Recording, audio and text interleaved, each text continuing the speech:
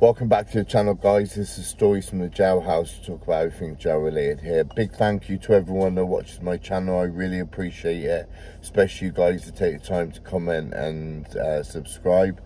If you've not been here before, I'm someone that was foolish enough to get involved with the justice system at 15 years old, and I spent 11 years in some of the toughest jails in England, starting at 15, like I just said. And at 27, when I come out, I really didn't know what I was going to do, but luckily I got into strongman. It fell on my lap. It saved my life and, you know, changed my life. I'm not going to say I'm an angel, but, you know, I haven't seen the inside of a prison now for 13 years. Right, guys, what I want to talk to you about today, because I was seeing it on the news the other day that two policemen, and they got attacked in Frankland because they refused to go on to the vulnerable prison unit. And I sat there and thought about it, and I thought about the times that I found out that somebody was a sex offender and they were on our wing. And it was a shock to me, because a lot of them don't look like what you expect. They don't look dodgy. They don't come with a sign on their head. They look like me and you, and I've befriended some of these guys, you know, and it made me question my judgment. It made me question everything. So I remember, right, probably the worst one I remember was this, is I get a knock on the door from one of my pals. He's got someone's DEPS. Now a DEPS is what you're in for, and it's graphic, yeah, it has to be graphic for the court. So he's like, listen, read what thing he's in for, right? Now I was not ready for that. I was young, I was still like 22, 23, and the detail of this was horrific. I was just like, wow. Yeah, and I was like, right. Next morning, I was like, right, let's go and deal with this, yeah, right. And they're like, no, Tom, you're a visitor. That's what they used to call me, a visitor. Even though I went to high security prisons, I was not doing that long compared to them. You know, some of them were doing 20 years, 25 years, 16 years. You know, some of them are doing a long time, and the thing is that level of violence that is used against these guys when they get found out is really horrific. And I think the level is so high. For one, we find it a disrespect that you think you can walk onto our unit. For two, we try and do it for the victims. You know, how dare you do that to somebody and ruin their life?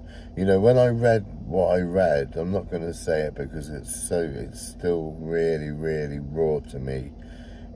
It hasn't left me, yeah? It hasn't left me. It was that bad.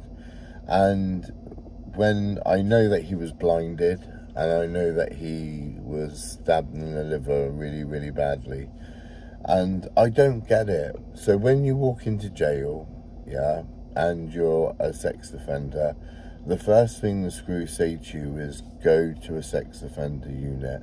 Because most of the time on a sex offender unit, 80% will be sex offenders, 20% will be 10% will be grassers, and then the other 10% will be people that have gone into debt and fucking run away because they're fucked somewhere, you know. And the thing is that in prison, that like things never go away. Like even when you're in debt, you can move to another jail. That debt never leaves you, because someone will go, oh my God, you fucking fucked someone over.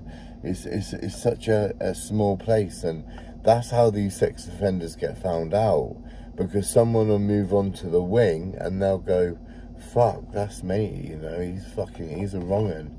And we'll be like, what do you mean he's a fucking wrong'un? They'll be like, he's a wrong'un.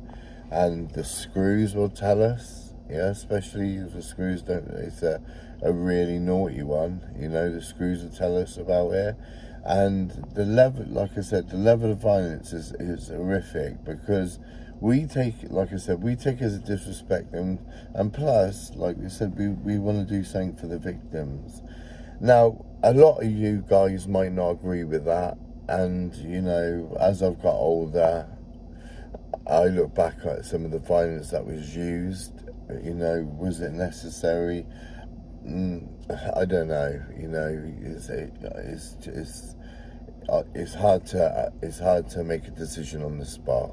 But jail is a very vicious place, and to not go, if you are a sex offender, to not go onto a sex offender unit is absolutely ludicrous. How the hell they can sleep, I don't know, because they are going to get found out sooner or later.